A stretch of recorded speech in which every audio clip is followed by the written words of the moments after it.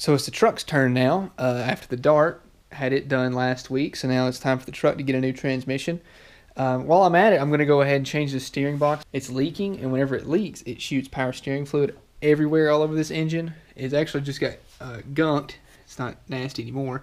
So I'm going to go ahead and change that steering box, change the oil while I'm at it, all in one go while it's in here, then maybe see if I can actually take this thing on the road and drive it.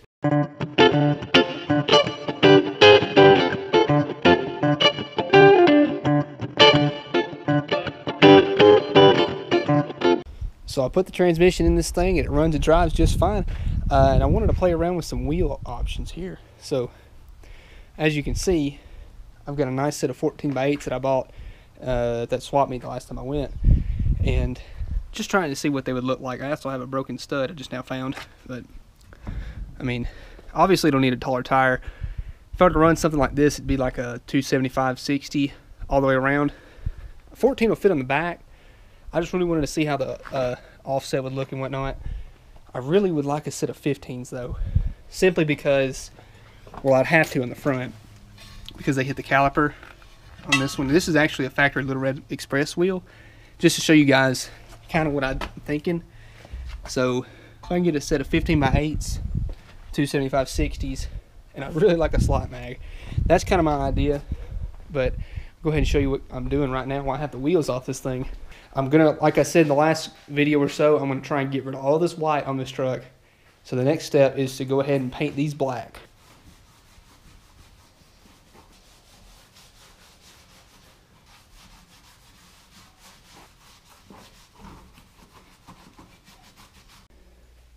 So they're all scuffed up and ready to paint. I'm gonna go ahead and do that. Probably won't get me video in any of the painting because last time I did I got overspray on my GoPro, so I'm probably just gonna go hide this thing and then show you guys what it looks like at the end. Here's also the petty truck engine. It's got a new cam, you see it in there, new lifters, valve springs, water pump. It'll have a new fuel pump, all new gaskets and everything, cleaned up really nice on the inside. It's gonna be ready to put in as soon as we get the black truck torn apart. Just picked up some motor mounts. But right now what I'm going to do is I'm going to go ahead and get my truck in here, and I'm going to put some spark plugs, plug wires, cap, rotor button and everything in it. See if I can actually make this thing run a little bit better. It's got a little bit of a miss at certain points, you can tell. So I think that fixing some of this stuff might actually help it out a little bit. So I'm going to go ahead and get it in the shop. So here's everything that I'm going to go ahead and add to it. I've got a new set of spark plug wires. Here's my cap. Here's my rotor button.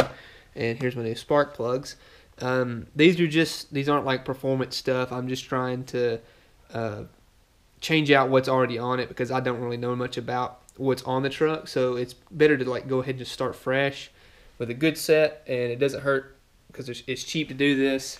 Spent about 50 bucks overall for all of this, so I'm going to go ahead and swap all of it out and just see if it runs any better. There's my new cap.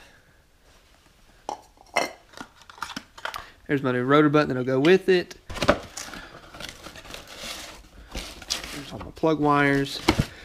Alright, got the cap and the rotor button in. I went ahead and just swapped over the plug wires that were off the old cap. That way that I don't get anything mixed up. And I started it up just to make sure that everything was alright. But I'm going to go ahead and pull all these old spark plugs. I've already loosened this one up. There's an old plug. It's got a little bit of oil on it, which is not a big of a deal. It's a little sooty, but might help the fact that I've got these new auto lights here. I already had this gap to 35 thousandths. I'm going to put that in, and then when I put it in, I'm going to take that old plug wire off and go ahead and swap it out. Lay all your plug wires out, and then take it and lay your old one out next to your new ones. And then that way you can stretch all of them out and see which one's the closest to the length.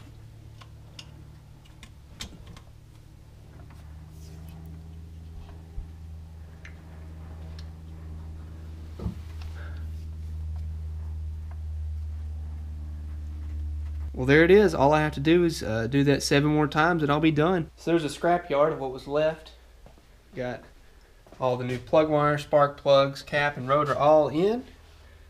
And I guess I'm going to show you guys what the old one looked like. And you can see how the actual contacts are kind of worn on the inside of the cap. I mean, it's not bad, but they're kind of worn, and that can affect things. And this rotor button, you know, it's got a worn spot. I mean, there's nothing wrong with any of it. It was just probably a good idea to go ahead and replace it all while I can, being the fact that like that way I know what I have in it, and you know, to keep any kind of unknowns away from me. So yeah, we're gonna go ahead and see if it'll start.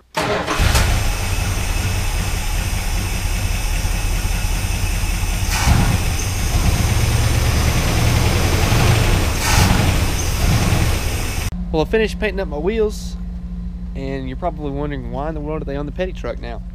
Well, a good reason would probably be this tire right here.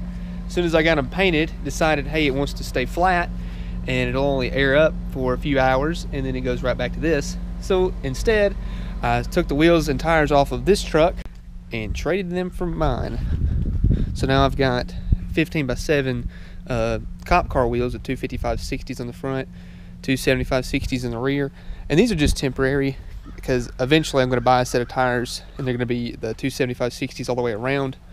But that was just that, so I wouldn't have to have tires that kept going flat on me, and these look better, so I like them anyways. It's ready to go into the frame of the black truck. All we have to do, these tabs right here are actually blocking the valve cover from sitting on all the way, so those are going to have to be just smoothed out a little bit. But other than that, these two plugs back here need to go in, that right there and then that one right there. But it's got all new freeze plugs, the intake, distributor's new. Everything is ready to go into the truck. All we have to do is take the black truck body off, put these two together, put the transmission together, and this has new front and rear seals and a new gasket, new filter in it. So once these go together, they'll be stuck in the truck, and then we'll go ahead and start putting everything back together. But for right now, what I'm going to do, I'm going to get rid of these hideous RV seats and this house carpet that is just disgusting. I'm going to go ahead and get rid of all that. And I'm not going to paint the door panels today. I want to do that though. It's raining outside, so I'm not going to really do that. I'm going to take these out, and then I'll show you what the new ones look like. So this is a 79 Dodge truck. It's a slant 6 automatic. It was going to be sold for scrap, so my dad picked it up. Saved it, so it's got a lot of good parts on it, and we're going to use every bit of it that we can. What I'm going to take for right now, this seat, it's not perfect, but it's better than what I got. So, and I mean, that's the only spot right there, and a couple little nicks right there, but I'm not worried about it. I'd rather have a bench seat than those huge bucket seats. And it's got this really nice rubber floor mat in it with no tears in it. I'm going to clean that up and set all that inside my truck just to get rid of all that nasty carpet and those bucket seats. It's got a lot of good parts, and we're going to save every bit of it that we can. We pulled it up here yesterday. If you follow me on Instagram, you'll see that I had posted a picture of us pushing it up here with the tractor.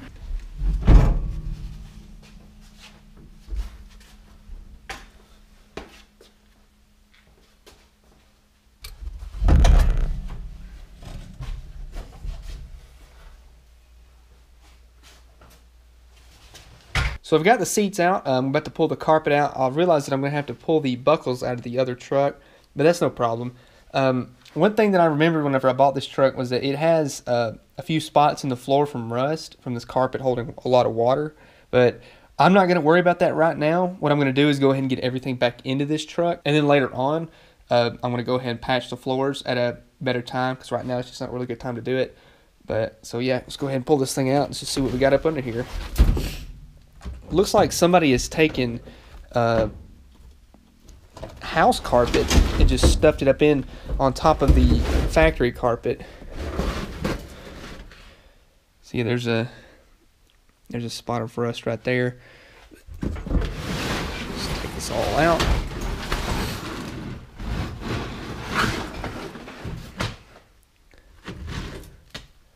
And there it is. That's all factory carpet right there. It's kind of weak right in this little area right here, right up under the pedal. That's where the original pedal is supposed to sit in there. So what I'm going to do now is I'm going to clean up this, vacuum it out, and then go start on getting the seat and the floor mat out of the other truck and start putting it back in.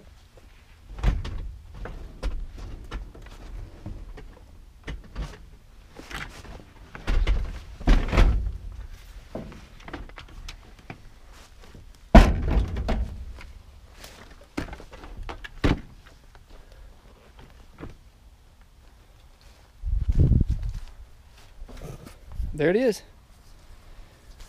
It was a lot easier to get out than that last one, I'll tell you that. Here's the rubber floor mat out. I got one side soaking in some cleaner right now. I was going to do it before and after and let you guys see how much better it looks once I clean it up. So there's one side clean.